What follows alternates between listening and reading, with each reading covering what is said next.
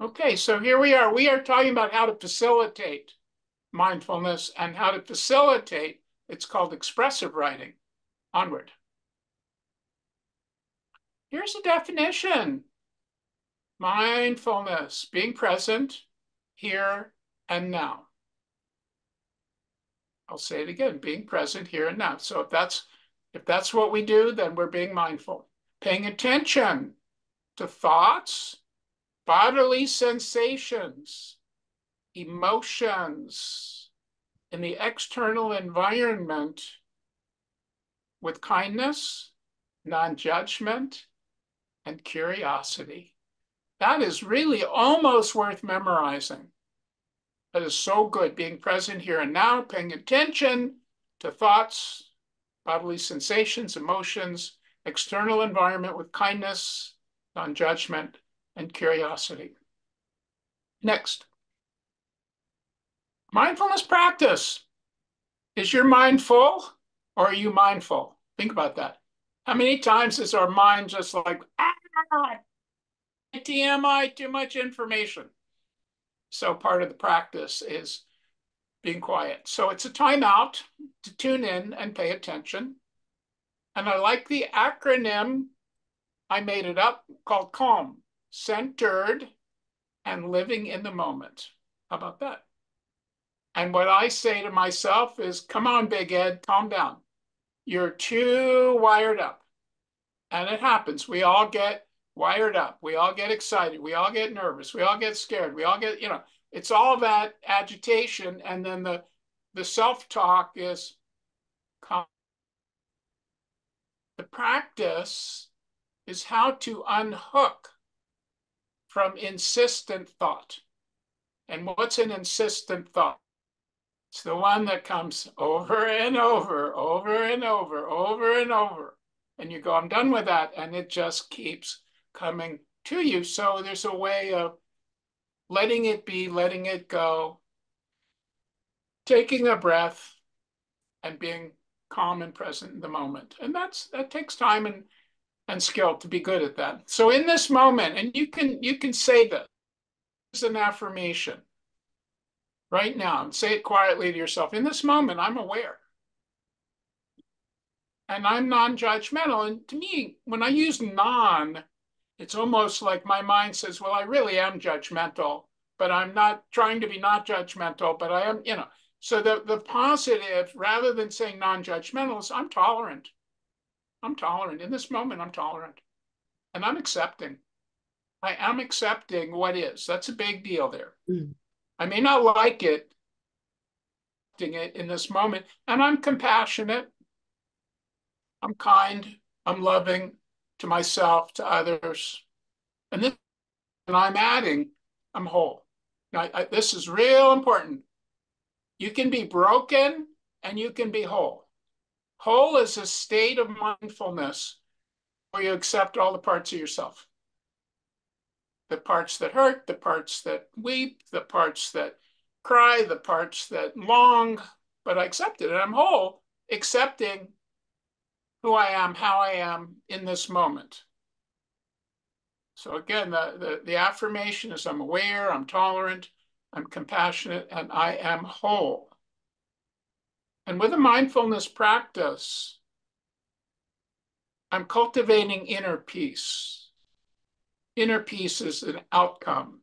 Inner peace is a quality. Inner peace is where we want to be as much as we can be. So mindfulness helps us to get to a place of inner peace, even for a moment, and a moment, a disturbance, and a moment, or not. Next. Can I ask a quick question? I guess so. Oh, thank you. Back to the other slide. I heard what you said about calm, but I didn't have a chance to write it down, the acronym. All right. It means centered and living in the moment. Think about that. I'm centered. I'm not out of my mind. I'm not out of my body. I'm not, I'm not flying around. Held in, I'm embodied. Thank you. And I'm living in the moment. You're welcome. Here comes the next one. I'm very proud of this one. I was listening to a talk by Pema Chodron. Chodron. At a white, she sketched this out. And it makes good sense to me. And I think this can really help us. That in the center of that diagram is a comfort zone. And really, what is that? That's your home. That's where you live. That's who you are. That's where you come to find safety, right in the middle. And then around it, and it could have been circle, circle, circle, but this is my primitive way of drawing things. It's my art for the moment, is challenges. So within our, we are and calm in the moment. We're in our comfort zone. We're safe and sound. And then around us is challenges. And within us are challenges. And that part of us that is whole and well and loving and caring can respond to challenges effectively. And the more challenges, so challenges are just the stuff we deal with every day. It's what is. Oh my gosh, I have to pay the bills. Oh, I have to fix the roof. Oh, I have to deal with my upset. Oh, I'm having difficulties. All those things. Those are part of our daily life that largely we take care of. But then what's beyond that?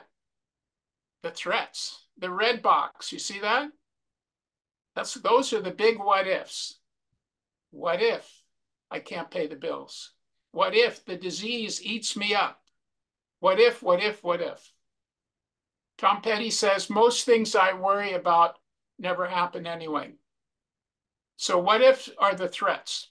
And threats are legit. We have threats. The world isn't threatened. What if the bomb goes off? But that can rattle our cage. And the difference between a challenge is it's part of everyday life that we manage. We don't get rid of it. We deal with it. We cope. It's part of our wholeness, is being able to deal with challenge. And the more challenge, the bigger our comfort zone. That's important. We grow in capacity not when we shrink, but when we expand and we have capacity to cope and to respond. And then when we have threats, we call for help. Big statement there. It's too much for me. It freaks me out. It blows my mind. It makes me scared. Who do you call?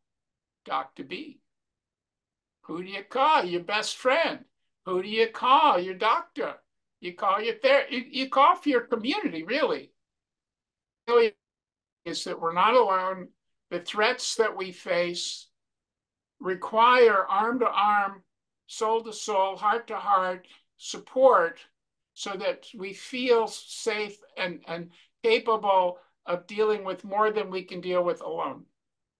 And unskillful people let the threat blow them right out of the water. And then around that, all that tan zone is distractions. Holy moly, the big drama. He said, she said, social media, news media, all this drama that goes on around us. And for us to be mindful, we need to pull back and not get absorbed, get enmeshed, carry that around in our space. So mindfulness is the ability to find our comfort zone, to sit with it, to be with it, to walk with it, to stay aware, stay awake, stay calm, to look at challenges as opportunities, to respond skillfully. If they're too much, they become threats. We call for help. And to deal with our inner life. I remember I had a therapist, she said, Ed, how's your inner life? I go, gosh, that's something. Most people don't even talk like that. But the inner life, how are you handling being you? And even today, people go, how's it going, Ed? Which to me is, how's my inner life? How's my outer life? I am not my circumstances. So I don't describe my circumstances. I don't describe all the threats that are inside and around me. I just go, I'm doing pretty well, thanks. The phrase, don't bite the hook. Well, there's certain things that just, imagine you're a salmon and there's some bait, and all of a sudden the bait's dropped and you bite the hook and they pull you in the boat and you're cooked. So the hook are the things that make you nuts. They're the triggers. They're those things that get you upset. And then before you know it, you've lost your mindfulness. So notice it, watch it. If you bite it, spit it out, but try not to bite the hook over and over again. Thank you, Pema Chodron, to give me this insight to share this with you. Next. All right, mindfulness-based intervention. This is for the academics, because this is right brain, left brain, midbrain, all integrated together. And mindfulness-based intervention, it's a concept of mindfulness defined as the ability to observe thoughts, body sensation, or feeling in the present moment non-judgmentally. And it goes back pretty far. I did a mindfulness meditation course on my farm in 1970. 10-day Vipassana insight meditation, and we brought teachers from India. It was the first time they came to the United States, and that grew into being Insight Meditation Center, and which is now a very wonderful way of practicing. Meditation is not exactly mindfulness. It's a subset of mindfulness, and I'll explain that. But this mindful intervention includes therapeutic programs of stress reduction. You see the reference and mindfulness-based cognitive therapy, dialectic behavior therapy, acceptance, commitment therapy, et cetera. So it's used in clinical practice. It's used to help people, to treat people, to deal with post-traumatic stress, to deal with depression, to deal with all kinds of behavioral issues. And then research shows positive outcome for mindfulness-based intervention targeting depression, anxiety, stress, eating disorder, pain, addiction, sleep, and relapse. That's pretty cool. That's really cool. And this is something that we can bring into our program, et cetera. Mechanisms have been proposed on the impact of psychological function, such as alteration to memory, attention, awareness. I'm not sure if it's metta, which is loving kindness in Buddha, or just kind of multi-level thinking and seeing and feeling. I think maybe that's what it is. It's more dimensional. Decentering, ruminating, like me some rumination sometime, and emotional regulation. So this is a wonderful evidence-based value of practicing mindfulness and doing mindfulness in groups. Next. All right, I got a song. And I sing this to myself when I wake up in the middle of the night. I sing this to myself when I go to meditate, just needing to reset and refocus. And the teacher's name is Thich Nhat Hanh. There's wonderful YouTubes by him, with him, doing some retreat with him. And you can unmute yourself now. And I'm gonna say a phrase and you say it back, and then I'll sing a melody, but we're not gonna sing together. So just put yourself in a mindful state. Also, kind of visualize what you're saying. Don't just say words, see the words. So I'm going to say it, then you say it. Breathing in. Breathing in. There you go. Breathing in. There you go. Breathing out. Breathing out. Breathing out. Breathing in. Breathing in. Breathing in. Breathing out. Breathing out. Breathing out. I am blooming. I am blooming. Like a flower. Like a flower. Like a flower. I am fresh. I am fresh. I am As fresh. the dew. As the dew. I am solid. I am solid. solid. As a mountain. As a mountain.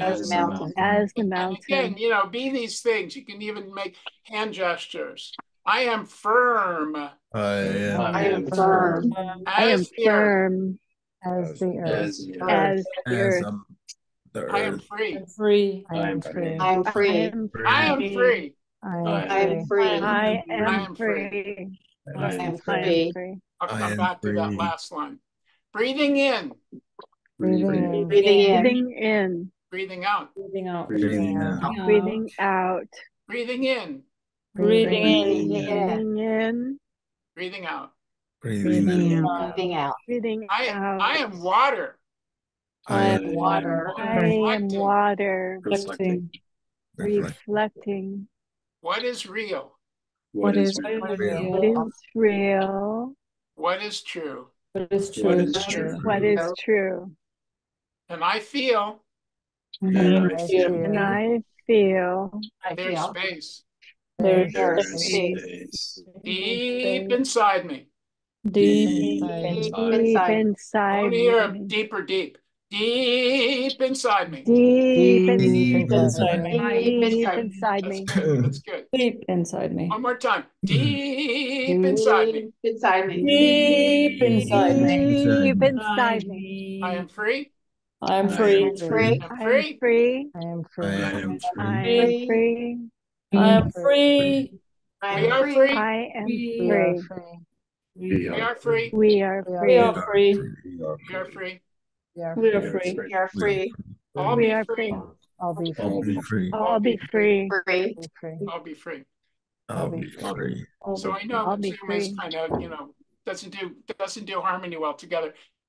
Yourself for a second. I'm going to sing the way I sing it, and the tune came to me because if you look at any kind of poem or prayer, you can into it, and it really sticks and works nice.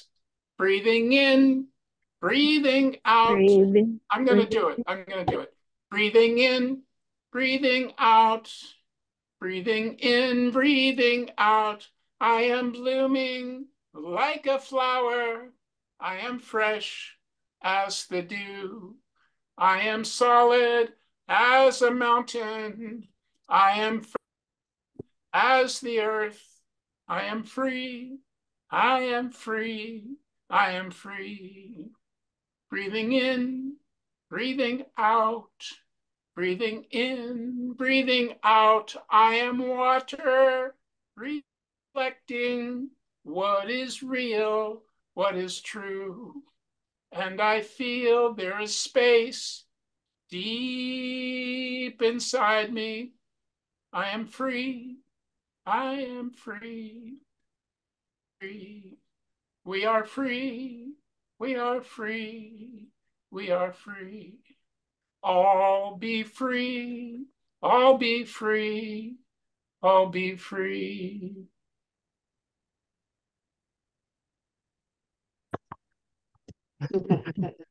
Next. There's Thich Nhat Hanh.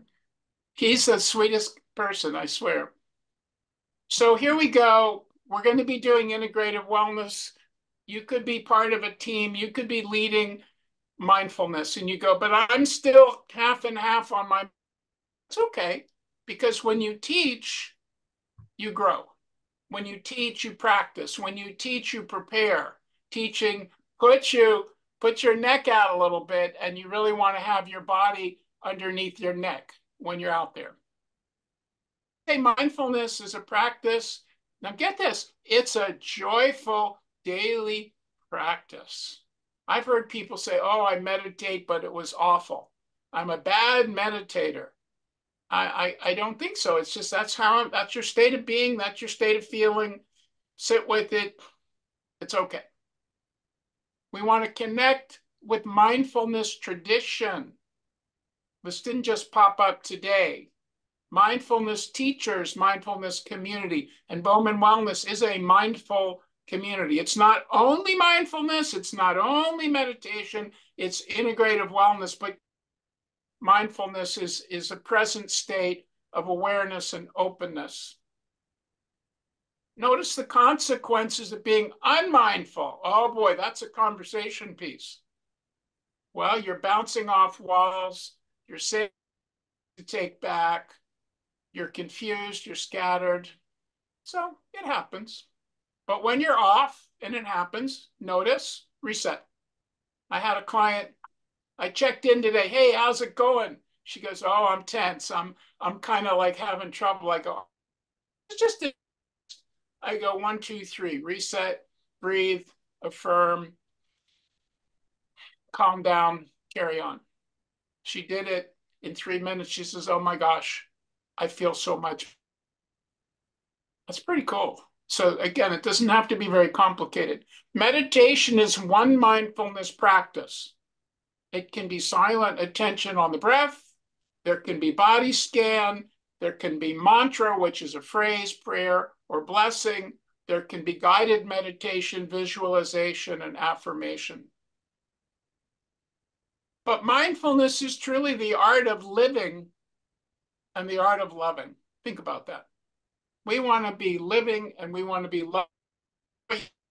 I'm a loving being today. I'm a living being today. I'm a string being today.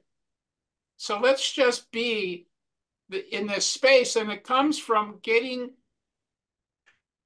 comfort zone or center and knowing where it lives and how it is and how it gets nourished. And the keys to deepening a practice: set a schedule, be faithful to your routine and your aspiration, and distinguish challenge, threats, and distraction. Whew. Is that a challenge? Yeah, something I got to deal with. Is that a threat? Is that something that scares the living stuff out of me? Or is that really a distraction that I'm choosing to be distracted? I'm choosing to have unmindful eating, unmindful movement, unmindful TV time, just check it out. And it's okay to relax problem. But these distractions can really become people's movie and they don't have their own inner life. So if you could unshare the screen, I'd like to take some comments on this concept of mindfulness as it's discussed here. New ideas, old reminders, anything. Mm-hmm. All right, I see Jennifer, and I'd like to see a couple more people in the queue. If you want to share on this, put your name in the queue because we're saying. Yeah, I said I wasn't going to talk about this, but I will. I took a class yesterday called Emotional and Disordered Eating, Oh, yeah. Trauma-informed clinical tools to heal your client's relationship with food and body. And I was telling Dr. B yesterday that the bottom line of this class was to help people heal, was to become re-embodied, Nice. was to start listening to their body again. And this is so much a part of mindfulness. Yes. And I needed to rewatch it to get all the details, but it really was taking time every day to even just like move each part, to feel it, to roll your neck, to arch your back, move your legs, and really pay attention to each part. Because she said the more people start listening to their body again and becoming aware of it, then they become aware of how other things affect it. And they start saying, ooh, you know, that binging doesn't make me feel good. Right. I don't want to do that anymore, because they're paying attention again, but we've become so disembodied. But as soon as I rewatch this, if I get some of the skills, I'd be happy to share them with everybody. Right. But at the very least, just checking in and feeling, how does it physically feel inside, helps with the mindfulness and being aware. So that was just my thought. Thank you. Sure. Who else? Who's got a mindful share? There's my wife. And then Corey. Go ahead, Chris. Unmute. No, I was just putting a thumb up to say, Okay. yay, You're digging on it. that was good. All right, Corey. Yeah. First of all, yeah, I just want to add on to what Jennifer said. Yeah, I started exploring mindful eating, you know, just really being mindful while you eat, really paying attention to the food and the flavors and the taste. And it really makes a difference. So I'm sure they probably got into that. But you know, I realized from doing Qigong too, there's mindful movement. And when you're mindful about what you're doing and thinking about your intention that day, what you're going to work on, it's another application. So it's beginning to see how this applies to anything in your life, as Dr. B was just saying. So very relevant. Two more shares, please. Somebody who doesn't usually share.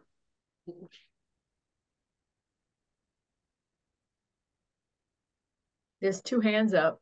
I don't see them. So whoever it is, please share. I think Johan and myself. All right. It made me feel good when I was listening to this interview with the Dalai Lama, who, of course, is many, many decades of mindfulness. And he said, even for himself, if you have even a minute or 30 seconds of mindfulness, or just that pure being present, that you should feel good about that and count that as a victory. So when I heard that from the Dalai Lama, It made me feel a lot better. So I think it's hard to do, and it's a lifetime. And so even if it's for a minute. I don't know that it's hard to do. I just think we tell ourselves that because we're not sort of practicing it. But you know, hey, maybe that was being judgmental. So that maybe I'm mindful. I'm showing what not to do. But nevertheless, children are mindful because children are alive and in the moment. Maria. Yeah, in my experience, the connection between movement and mindfulness is very important because breath and movement can activate the parasympathetic response, which allows one to be more present and mindful. If our minds are full, it's a stress response. It's sort of a way that the mind is trying to protect us, because we're disembodied, right? We're living in our heads. And in my personal experience, because I've healed from multiple eating disorders, yes, when I became a yoga teacher in 2005, that actually helped me to start living in my body rather than in my head. And so I think that the two often go hand in hand. yes. And I think another essential thing that is important, I know when I teach mindfulness, is to, because sometimes people can beat themselves up that they're not able to get present. Yeah. But a lot of times that fight, flight, freeze has been activated from the time we've been in utero. And so it's a habit of the brain. And so the practice of being patient with yourself and using processes that can activate again the parasympathetic response and can help with mindfulness. Nice one. Thank you. Anyone else? I think we can do one more.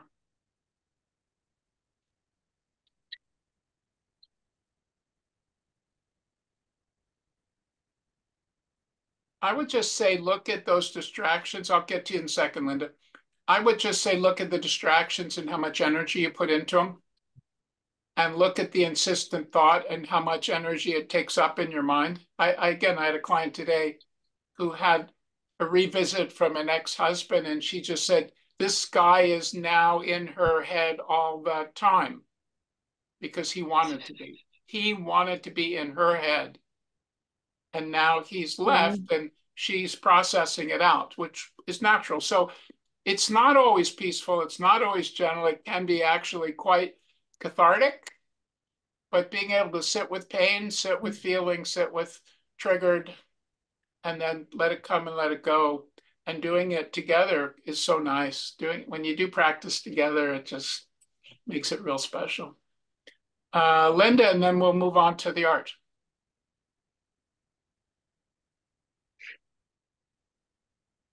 You're still mute, but you're going to be unmuted. Can you hear me? Now you're good. Yeah. Okay. I was just thinking about, mindfulness is like in so many areas of our life, just being conscious of our thoughts. Yeah. Like this morning, it's been really cold where I live and icy. And so today, it's blue skies with some beautiful clouds, but it's not raining, but it's still cold. And so I was like, I started to leave without a jacket. And I was like, oh, I have to get a jacket. And at first I was like, I don't like this cold. And then I stopped myself and I thought, I'm so grateful it's not raining. And just it's like I reframed like a negative thought that, and looked to what I could be grateful for in the moment. And that's small, but I think that catching our thoughts, like even the small ones, like they add up through the day. And, if we can head them off before they have us, we can have them. Nice. That's right. Good practice. So let's transit into expressive writing, and then we're going to do breakout groups where we can continue our conversation, mindfulness and expressive writing. Hey, thanks, Dr. B. I've been having a little bit of internet connection issues, so hopefully I won't freeze and can get through this. Fingers crossed. Fingers crossed. Yeah. Oh, fingers crossed. So yeah, just wanted to revisit what we mean by expressive writing and then go through some sample suggestions of things that you can do with participants that you're working with. So what's interesting about writing is like it tends to get put in the category of literature and people think of it as just limited to that category of literature. But really, because writing requires creativity, no matter what it is that you're writing, if it's a poem or song lyrics or a novel, or even just journaling like in a diary, there's creativity involved in the process of writing. And I think it's very much falls within the creative expression and the arts in that respect. And from a wellness kind of mental health perspective, what's really powerful about expressive writing is that particularly when we have any sort of bottled up emotion or unresolved feelings, or like all the things that Dr. B mentioned about those triggers that occur, or the threats or the things that we feel are kind of weighing down on us. Sometimes, we make an attempt to verbalize it. Sometimes we can articulate it very well. Other times it can become very jumbled and our mind is spinning and we're kind of just spitting stuff out and there's no structure to it. But being able to actually write it down helps to provide a framework and a structure for our thoughts. And when we get that structure, then it really helps gives us a broader perspective to be able to, again, like we do with all the other arts, to witness what did I just write and what am I learning from what I just wrote down, and being able to kind of gain even a better perspective on how it is you're feeling through the process of writing it out. So I like to say that this activity isn't just writing even for other people, but even just writing for yourself, even if you're just writing a letter to yourself. And you don't put it in the mail and send it to somebody else, but it's just for you. Just that process of writing can really be beneficial to organizing our thoughts, releasing those feelings, and helping to regulate those emotions and gain control over whatever's weighing on us in the.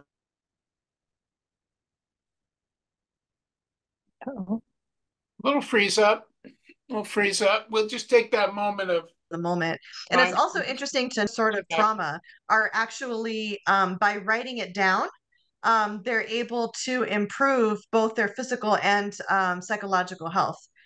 So particularly if you're working with clients or participants that are facing trauma, that's going to be a really helpful art activity to offer them. And then just to give a sample of some activities that you can encourage participants, any sort of storytelling, again, even if they're just writing free form from their own mind and just kind of telling a story, storytelling is a really powerful way to kind of even get out of their own experience and create characters that are maybe having a similar experience. It's a way to kind of tackle that trauma or tackle that kind of emotion that's happening that maybe it's too hard to write it about yourself, but putting it in the form of another character kind of gives a detachment to it or a disassociation from it to be able to write about it in an easier, less threatening way. Of course, some other examples, writing poetry, writing song lyrics. Let it freeze up. Journaling, and a distant relationship with someone, or you have like, we're going to go into healing relationships next week. If you have sort of unresolved feelings or conflict within a relationship with someone, again, whether you ever put a stamp on it and put it in the mail, just the process of writing a letter to that person that expresses your feelings in that structured, kind of organized way can really help you learn what it is that you need from that relationship and what it is that you need to ask for if there's something that you need to receive from that participant in that friendship that you're not receiving. So these are all some powerful activities that you can do.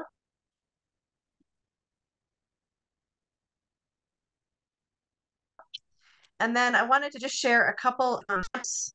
So I'll go ahead and pull that up as well.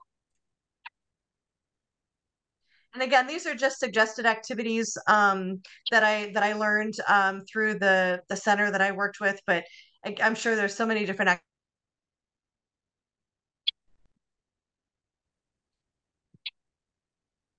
activities that you can curate, but just movement activities. These all come with guided prompts. So if any of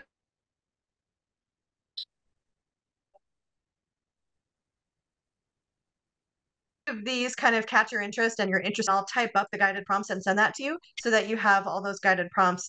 I think because of copyright, I can't produce like the entire lesson plan and send it over because it is copyrighted material, but I could write up the prompts for you and send that over to you if you want that.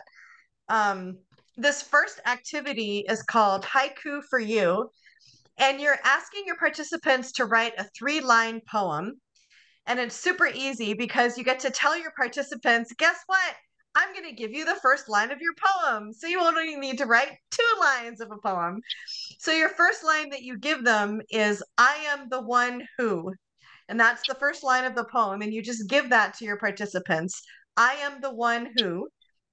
And then your second prompt is you say, name something that you do every day. And then your third prompt is name something that you find in nature. So when you give them those 3 prompts, you may end up with a poem that says something like, I am the one who drinks a cup of coffee out on my porch watching the squirrel climb my fence. Something really simple like that, right? Something they do every day, something that they see in nature. And then they have their 3-line poem. So this is a really fun way to get them thinking about poetry, but again, removes that barrier or inhibition of, I don't know what a real haiku is and how many syllables and how many lines, and I can't think of what to write. It gets rid of all those barriers of writer's block because you're just giving them very simple prompts, and then bada bing, bada boom, 3 lines later, they have a cute little poem. Another writing activity is called personifying feelings. And this is actually choosing an emotion and then writing a poem about that emotion. And some of the guided prompts there, so like say, for example, let's say that you choose kindness as your feeling. You might say, what does kindness look like? What does kindness eat for breakfast? What does kindness do every single day? What does kindness wear? What is the outfit that kindness wears every single day? So you kind of give kindness human characteristics, and you can just give them a bunch of prompts that include those kind of human characteristics, and then they get to write a poem that's all about what, that virtue, what that feeling, how it eats, sleeps, drinks, and kind of goes about its daily business.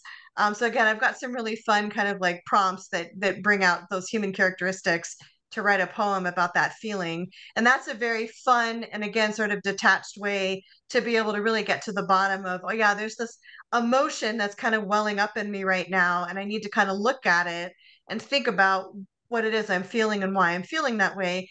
This is kind of a fun, non-threatening activity to really get that emotion out and think about, what it's doing in that moment. This next activity is called What's in a Name? For those that are, and again, this is a teaser for social justice arts, which will be our final topic. But this is also a really personal activity that people can write about their name and what they think their name means. All of us can go to Google and we can search the, true origin of our name. But this is an activity where we get to decide, well, what does it mean? So my name is Christina.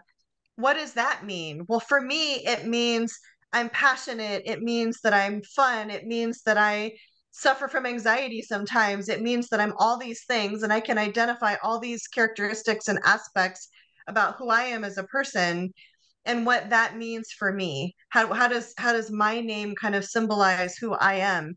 And it's a way for participants to be able to share who they are, because a lot of us feel like maybe we're not heard, maybe we feel like we're not seen, particularly if you're working with participants that are coming from marginalized communities. You're going to have a lot of people that are facing that sense of not feeling heard and not feeling seen. So this activity is a great way for them to be able to say, I'm going to tell you exactly who I am and what my name means and what I'm about. So it can be a very empowering activity for individuals. And then this last one is one of my favorites. It's called Imaginary World Special Place. And it's sort of like asking your participants, what's your happy place? And then once they kind of imagine, and that happy place can be a real place, you might have somebody that says, my happy place is Disneyland, or my happy place is the gazebo in the park in my neighborhood. Or you might have somebody that says, my happy place is this imaginary planet that I live on, and I like to take a space shuttle there and live on this planet. They can imagine a imaginary place as well.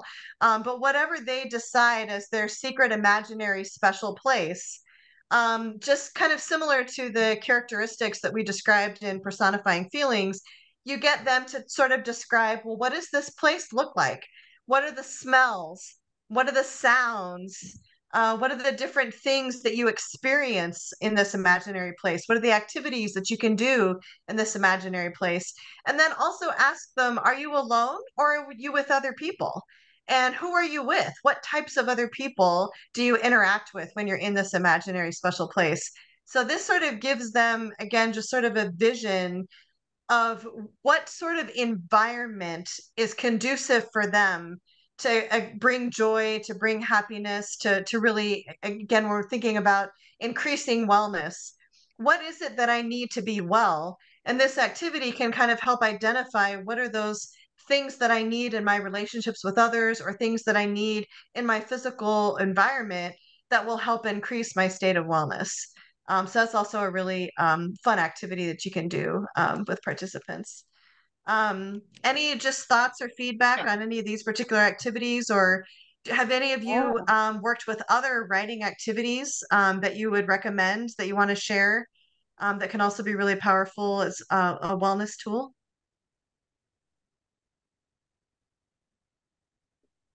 Oh, Chris, do you have your hand up?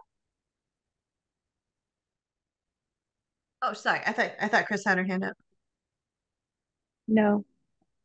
Oh. Yeah, Dr. B. So I'm not as artsy as I am wellness practicing, you know what I mean? And so I wanted to practice. So I was leading a group. I said to Christina, can you give me the hike? It's pretty simple. When you get a good prompt, you go, here's the first line, here's the second line, here's the third line. And if you care to share it. And it was fun and it worked. So I think sometimes getting this sort of structure makes it kind of easy.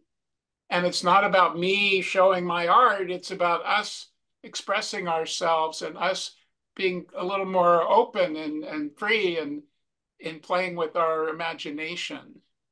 And also, on the other hand, it can be a deep sharing of deep suffering.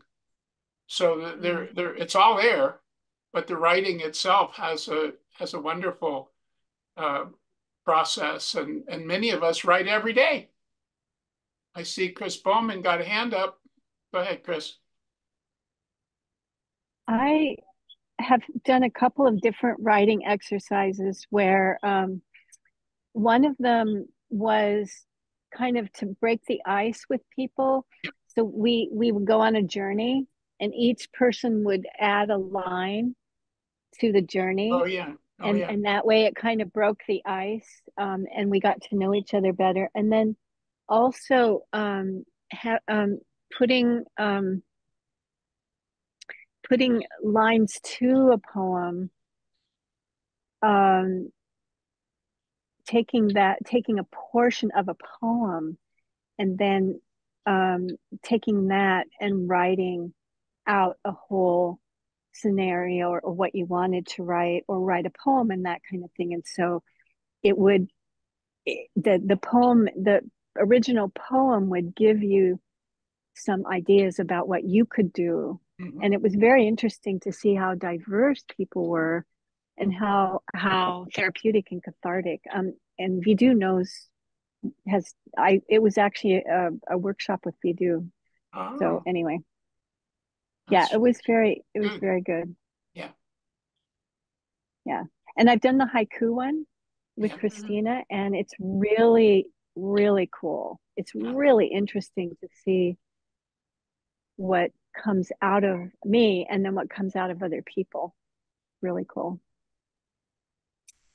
It's a good soul work to do this week, is do the art. Put in the chat I am the one who, line 1, daily activity, line 2, being in nature, line 3, however she expressed it. And they can play with your kids, play with your friends, share. It builds that kind of, hey, we're all humans here. We're mindful beings, playful beings. Other uses or comments? We do, but she's a Bauman guest. I don't see her name. Interesting. Who is this Bauman guest? Sorry, it's Vidhu here. Yeah. Yeah, I wanted to say that I work a lot with poetry, and there's two approaches to working with poems. One is a pure poetry therapy approach, where you feel the poem percolating within just by listening. Mm-hmm. And you see what arises for you, and then you start to work with that along with the facilitator. And the other one is through guided prompts. And what I've learned through my own practice is that I do much better in the pure poetry therapy approach. But it really varies. So you have to gauge with your participants whether they want a prompt or not. And so that's one thing. The other thing is, gosh, I mean, with the I'm the one who is, sort of the people, the woman who created soul collage and collaging, right? You make cards, they're 8x5, and you put like an image in the foreground. Sorry, my lighting is a little strange here, but so, just collaging, I think, is very handy.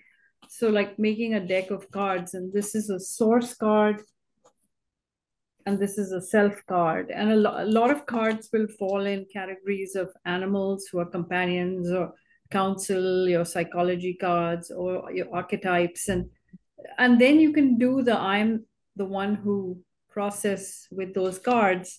And there's quite a few questions there. So, and I think doing collage with friends is super fun. Mm-hmm. So, yeah, I mean, I could go on and on, but yeah, thank you. Okay. I totally agree. I love collage. Yeah, I'm with you there. Well, let's go breakout. Let's mix people up, and the conversation piece is mindfulness and expressive arts. What'd you learn today? What are you going to practice this week, and how can you share it with others? Because we can always learn, practice, share. How many do you want in a group? 3, please. Okay, so then. And we'll go 10 minutes, and then we'll come back. And I want everyone to make sure they get their time and get to know one another a little bit. And we can also talk about how we're dealing with difficulties, because that's mostly what life is about, is dealing with difficulties, dealing with challenges, dealing with threats, trying to quiet our mind. Okay, ready? Yeah. All right, here we go.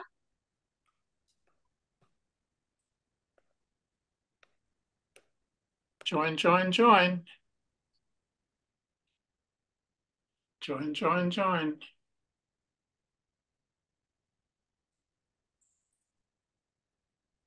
I think I'll pause the recording. The two are absolutely important to just learn about and to use together. Yeah, nice. Who was in your group? Oh, so let's see. Name game. Yeah. Oh, I'm sorry. Let's see. We had 2 Christinas. Okay. We had a Jennifer. Was that our group? I think it was the 4 of us. That's about it. 2 Christinas are better than 1. Absolutely. We had fun. Excellent. Amber, how was your group? What was going down? Oh, we're all struggling with finding a mindful practice. Okay.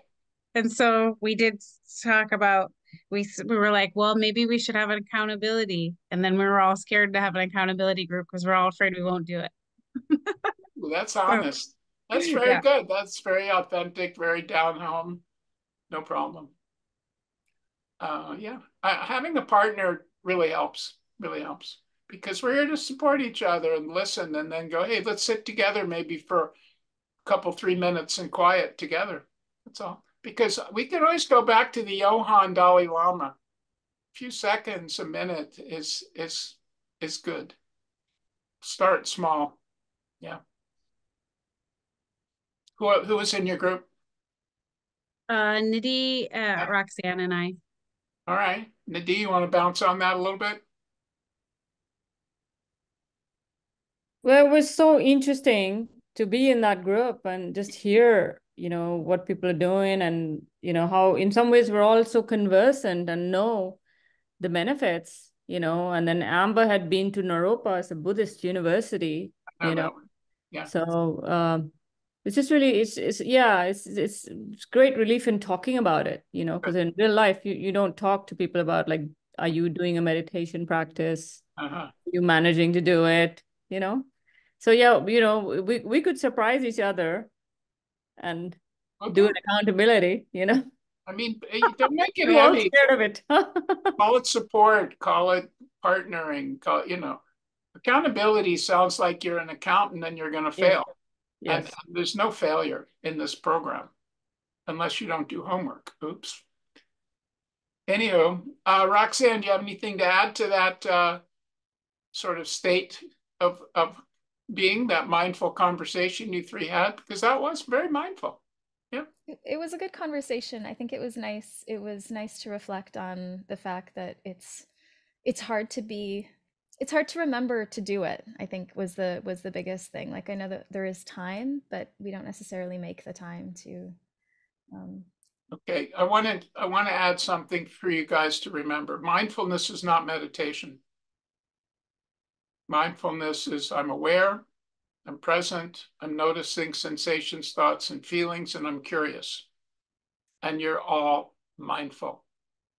And in this class, you could check your attention meter. Was I 100% attentive, 90, 80, 70, 60? And you can know, I'm not quizzing you on it. It's like, yeah, I was really 90% attentive here and 10% I spaced out. That's mindfulness. So it's doing one thing. And that is very hard because we're in a multitasking culture. We have all this different kinds of screen activity, a lot of fast, fast, fast. Mindfulness is the opposite of scrolling. And so again, I think a lot of us are talking about meditation. I need to set my meditation. I need to sit on the pillow. I need to hit the timer, which is fine. But saying to yourself, let's calm down, reset, breathe, notice, love. Thank you. We can practice that. And we do. We don't give ourselves enough credit for that. Who else? Christina was in group. What about Tom? What was your circle like, Tom? I was with Vidu. Oh, yeah. We kind of talked about several things, kind of led from mindfulness to meditation to what I do, what I've done, what she's done. I've done a Vipassana before for 10 days, and that was very challenging. And for her, she has a different, similar but different technique that she uses. Sure. And for the creative writing part, she showed me today what she did before she came here to Zoom, and she was doing a collage. Yeah. So I'm very unfamiliar with collages and working in the dream world. So that was like interest to me, but I know that writing, journaling is something that I've wanted to do just to kind of explore my mind. And I've been really putting that off for a long time. So how about this week, say I'm going to start my writing practice, my expressive writing practice, and do it in the morning or do it before bed, that would be good with my accountability partner. Knowing those times of days are your time. It's your time in the morning when you get up. And you can give yourself 5, 10, 15 minutes, whatever you want to give yourself, before you look at the news, before you get into the whole daily activity thing. And then before bed, it's really nice to take some time for yourself to reflect, write, express, think, show gratitude. and scribble, because I write a couple of times a day. I don't write that much, but it helps me unpack and helps me let go and go to sleep. And then I offer prayers for my loved ones and ask for continued guidance and protection. And in doing that every day, I have strength, guidance, and protection because I ask for it. And I actually said a prayer for the 49ers when they were getting whipped, and the game changed. So I'm not saying it was me, but there's power up there, so we're working with it. Who else hasn't shared much today? Hey, Heidi, who are you with? Hi, I was with Maria and Johan. Yeah. That was actually very interesting. I guess we didn't talk much about mindfulness. We talked about future plans. Oh, that doesn't sound like Very Johan, exciting does it? too. I think there is a lot I can learn from Maria, so I'm excited to connect. All right. Yeah. Good. All right. Who hasn't uttered much of a sound? Nagin, share your experience today or your hopes for the week to come, your plans briefly. Sure, I can talk about what we discussed during our breakout room. We talked briefly about journaling and how that is a mindfulness practice that I think each of us had a practice of at some point, sometimes with prompts, sometimes by maybe meditating on a mystical, maybe spiritual or inspirational quote. Then we also discussed movement and how, just that, again, that feeling embodied. So waking up and just moving, stretching, allowing your body to move freely. That's one of the things we discussed. I don't remember what's the practice goal for you this week, given your for me, very busy life and all you do? Yeah. So specifically, actually, the journaling is it was a habit that I had down packed, and it was every morning for 15, 20, 30 minutes while I had my coffee. And it just helped me set my day straight. Like my thoughts were clear. I knew, my emotions were in the right place. And it was guided by this, I don't know if you're aware of this psychologist, she goes by holistic psychologist, and she's got like 3, 4, 5 prompts of, you start with what are some things you're grateful for, and what is something you want to work on, and what's the best way your day could go. And so it's just a really nice way to start my day. And so my goal is to do that 3 times this week. So not every day, because I find if I set too many goals, I'm more likely to fail at it. And then I get disappointed and I might give up. So 3 days a week is the goal. Well, I support you. I believe in you. I see you doing it. Thank you. It's good as done. Cheryl, can you utter a few phrases for us to complete our circle? Yes, thank you. Excuse me, I'm a bit hoarse. I appreciate a chance to contribute, and I have enjoyed listening. I think that the reflection that I have is that as a facilitator in training, I have a great appreciation for how much commitment it takes to oneself, to have a mindfulness practice, and to even to do some concrete things like journaling or just sitting still for a few moments every day. It takes a huge commitment, and I because I'm evaluating my ability to do it and to not do it in the context of wanting to be able to facilitate others, to be able to encourage others to have this as a priority, realizing how difficult it is to really commit for your own well-being is kind of a revelation. And I think that's kind of the missing ingredient that a lot of us have when it comes to self-care, is being as committed to that as we are to the other things in our lives. And I think figuring out a way to make people make that to really show up for their own needs would be really powerful if you can find a way to do that. Mm-hmm. Beautiful. So everyone shared today. I think Christina Kinder, did you share? If not, why don't you open up the video and say hi, or just speak through the camera? Hi. Yes, no, I thought I did share. I Share a had little more. I had a good group, and I actually learned I have to slow down, There and I'm you go. learning how to slow down. Breathing is a really good indicator if I'm talking too fast, and editing my thoughts. I'm in this process where I think very fast, and I'm always kind of I'm like always 20 feet 20 spaces. See, I'm doing it now, right? I'm thinking over here, and I still can't even explain it here. Yeah, thank So, you for bringing this to our attention. well, I figure if I slow down, I can learn. I guess what I'm trying to say is I've learned a lot today. If I can take this and apply it and start incorporating it. As you take today and apply it, you will change your pattern. Not if, no ifs. It's just, yeah, I know what I need to do. I'm going to do it. Right. You know, in your own way, in your own time, in your own space, for your own benefit. I just get too excited, and then I want to explain, and I want to talk so much, and so it's better for me just to listen and have a smile on my face. So thank you. There we go. I love that. That's beautiful. Hey, Aisha. Well, I think we had a great session.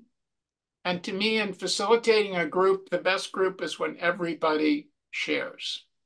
The worst group is when the facilitators or the teachers eat up all the time. So my goal today was to be able to create time and space and create circle and create support. So even the people who go, boy, I'm terrible at this, could say that. And then I could say, you're not so bad, really. You're not so bad, really. And it's paying attention. And then there's all kinds of different levels and possibilities to it. So here's a request. Spend time catching up on your soul work, because you're doing it, you're not writing it, you're not posting it. And a few paragraphs, even a few sentences of authentic statement of practice and art is good. And then say, well, I really didn't do much art, but I'm thinking about doing art. I'm in contemplation mode, pre-contemplation mode, first step mode. Hey, I did something. Now this week, this expressive writing is a winner for all of us. This week, we can all do expressive writing. And it's not that I just want you to check boxes, but being in a training, you've got to keep up. And we're on the 4th lesson of 6. It's getting pretty good, and it's starting to fit together. And I hope that it's growing you. I hope that you're seeing yourself as you truly are, as you truly can be.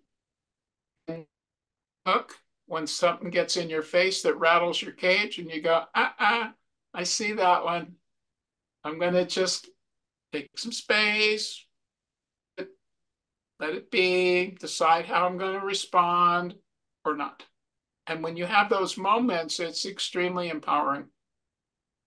And if you see other people who are just losing it, you go, hey, how about you take a moment or two and we can breathe together. We can calm down together. Want to do that? And they go, yeah. So that's the application of facilitation. You don't have to have a circle. You have to have a situation that needs more mindfulness. And if somebody's going on and on and on, you go, excuse me, but a little too much. Could we have a pause? Could we have a reflection? We look at this with love and gratitude and appreciation. So there you go. What Christina was kind enough to say and do, and she will because she does her stuff, is she'll write up a prompt on how to or a couple of these other things. Well, if you can actually, if there is a particular activity that you want the prompts for, just shoot me an email and I'll send you the prompts for that particular activity. So just shoot me an email if you want that. It's good to post it. Even if one person says, could you help me? If we post it, it's there for others who catch up. Yeah, we're kind of doing it on the down low. So send me an email and I'll make sure you get it. Yeah. Her statement is, I'm basing this on work from UCLA Arts. What's it called? It's UCLA Arts and Healing. Yeah, and so we don't want to rip them off, but we can adapt and give acknowledgement. So, well, all right, breathing in, breathing out. I am free, I am free, I am free. So if you really hit the wall, you go breathing in, breathing out. I am free, I am free, I am free. And you say that a few times and you actually are breathing in and breathing out, and you actually are free. And that other poem or song, it's sweet. You're strong as a mountain and fresh as the dew and all that good stuff. And when we say these things to ourselves, we allow ourselves to step into that space. So I get a lot of mileage out of that one. Namaste. Namaste. Bye, guys.